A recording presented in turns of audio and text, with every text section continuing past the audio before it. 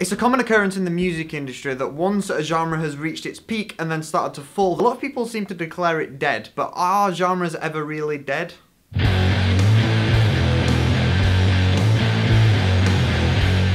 I suppose it's more an opinion rather than actually a fact as to whether a genre is dead or not, because it's just a genre of music, and any type of music that's been made in that genre is always going to be there, so it's never not going to be there, if that makes any sense. But in my opinion, I don't think genres do die. I think they stagnate, because I think genres can come back, and I think they can be bigger than they have been before, even though that's really rare that ever happens. But there are a lot of genres that do stagnate. There's a lot of, I guess, niche genres that have a big peak and then go back down and then just stagnate, and it's either the only people making music there are either people copying the stuff that was big before, and that's it.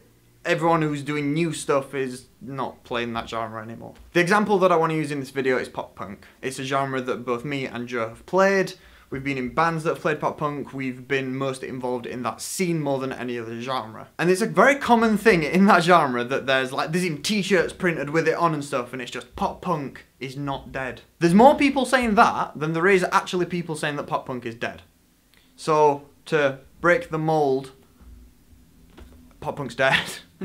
Rather than complain about pop punk being not dead, why not just enjoy pop punk? And I don't know, it's an argument that doesn't need to be made. If you're having to argue that pop punk isn't dead, that means that it's a redundant argument. I think what tends to happen, and especially what happened with pop punk, is that the genre has gradually just become a parody of itself. We mentioned this in the live stream the other week when we were talking about Blink-182's new album and Green Day's new album, is that both bands seem to be now just parodying themselves rather than just getting in a room and making some music. They seem to have gone in the room and gone, okay, what would Blink-182 do? Even though they are Blink-182, it seems a bit of a weird thing. I think that is across the whole genre of pop punk.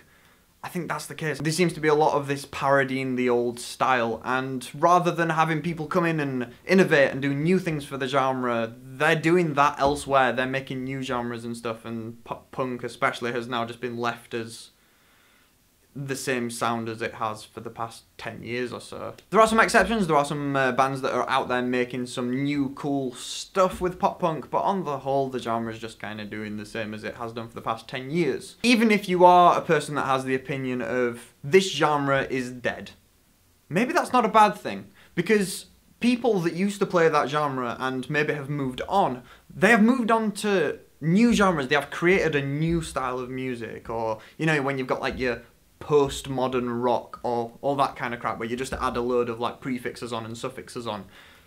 Maybe it's a good thing that that kind of thing happens. They take what was already there, make it better, improve on it, and leave the old genre to die. Maybe that's not a bad thing, because that's when you get the branch. If you've ever seen like it's like a tree of genres that you can find out. There's probably one online, I'll link it in the description if I can find one.